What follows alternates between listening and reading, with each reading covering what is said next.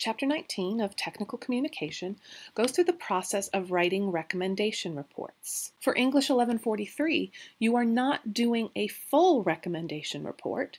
Please check the assignment and double check it and triple check it in e-courses to see the 9 components that you must include for the purposes of our class assignment. Why are recommendation reports so useful in the professional arena? Our book says on page 501 that a recommendation report is partly informational, but then it proceeds to more of a persuasive argument because it offers suggestions about what readers ought to do next. Take this scenario. A friend of yours comes and says, "Hey, I have an elective on my degree plan. What should I take?" As a first step, you'd want to present information. Well, if there's an elective, you could take art, health, drama, sociology, chemical engineering, biology, human performance. You would want to give this friend all of his or her options. This is a big part of your report. But at the end of the day, you also need to make an actual recommendation. I took this really cool art course. I think you might like it. Or you might say, I heard that this teacher, this class is really only for majors, so it might not be your best bet for an elective. We make recommendations all the time. A report just makes it more formal, more detailed, and more professional. Here are some questions that could guide your recommendation. Remember, you're starting from your exercise 2, but that was only a page long. Why did you make your initial recommendation to change something about your degree plan? What's not working? Then second, most administrators are interested in higher quality and or lower costs. If you can accomplish both, you're golden. Your target audience, your dean or department head, wants to see all the options that are out there. You wouldn't like it very much if you went shopping for a car and the salesperson proudly walked you over and said, "Here, this is the one." The one?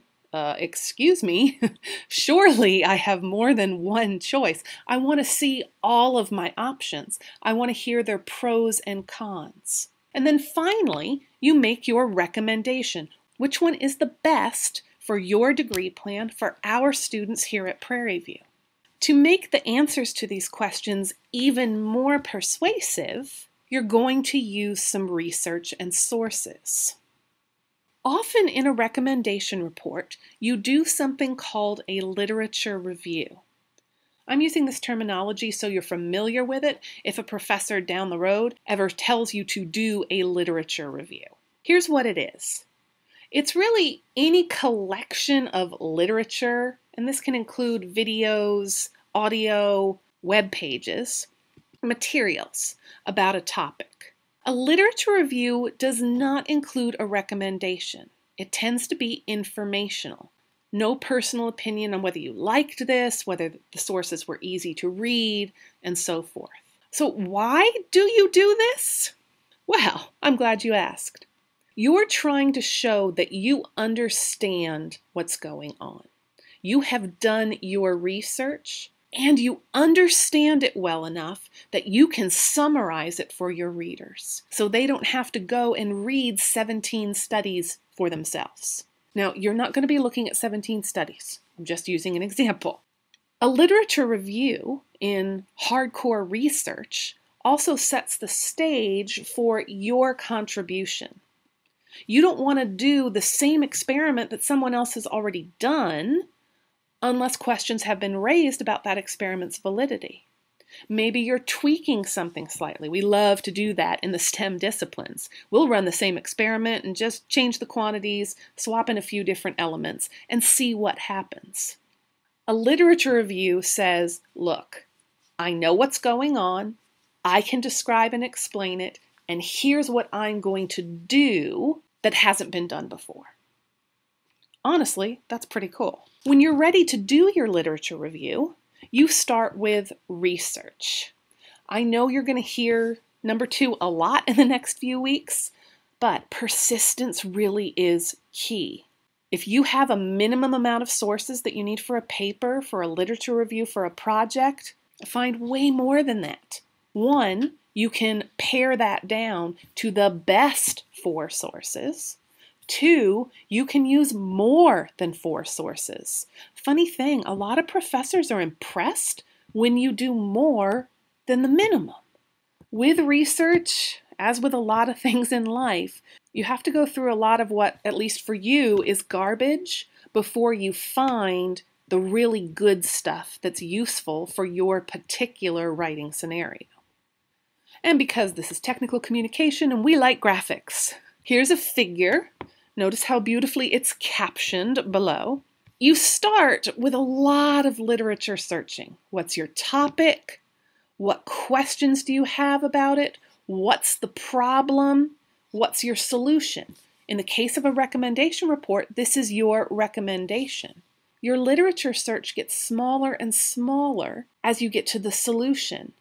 Your documentation requirements, however, go up and up. This is just one flow diagram of the research process. Some people like to do their literature search pretty constant all the way across. Some people flip this. They identify their topic, they generate questions, they state the problem, they find the solution, and then they go looking for sources to back up what they've already decided is the best idea. Don't do this.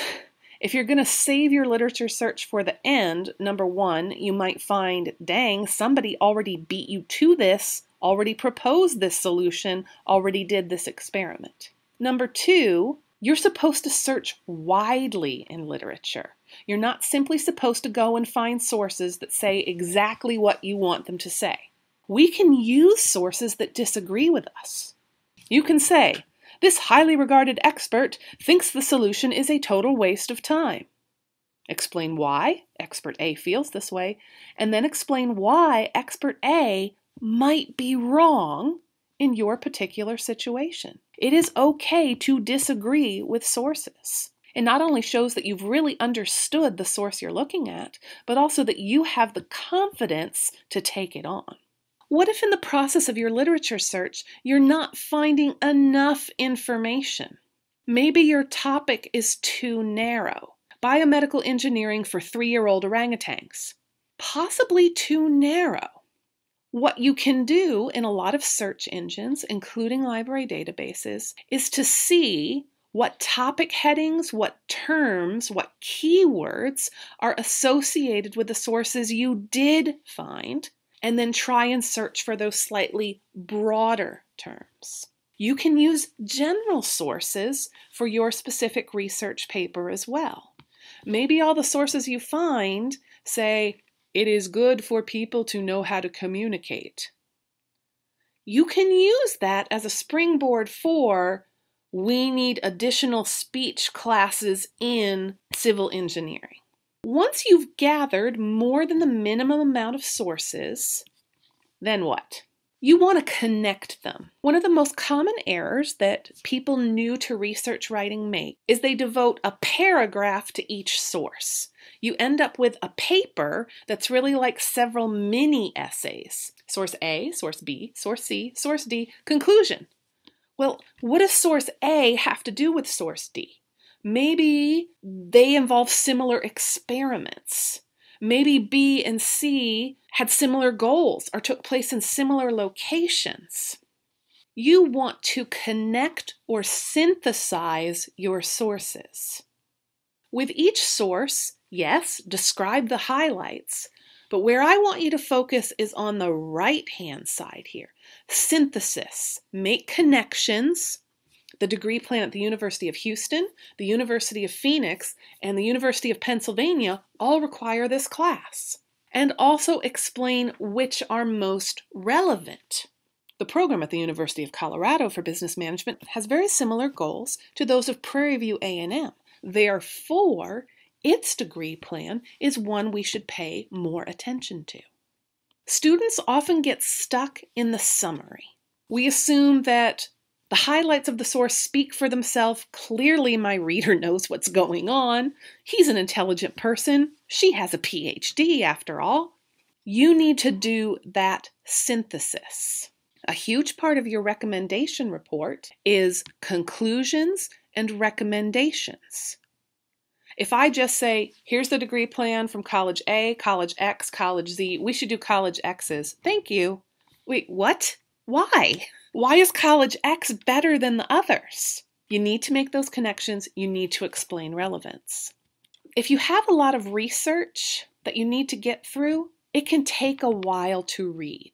Here is one recommendation for getting through your sources quickly and efficiently so you can summarize. First, try and find the point. What is this source trying to say? Are there key themes? Go ahead and skim paragraphs looking for these subpoint or theme words. One of the great things about information technology is the find or search option that we can use on the web, with PDFs, with Word documents. Another tip, focus on the abstract, the introduction, and the conclusion. Read these really carefully. Skim the middle because there might be something interesting about the methods used, but generally the abstract is a miniature version of the entire experiment. You won't find abstracts, introductions, and conclusions on less scientific writings, but it's still a good idea to pay attention to the intro and the conclusion. So hopefully this lecture has given you some ideas for how to approach research that you might put in your own recommendation report: introduction, methods, results, conclusions, and recommendations.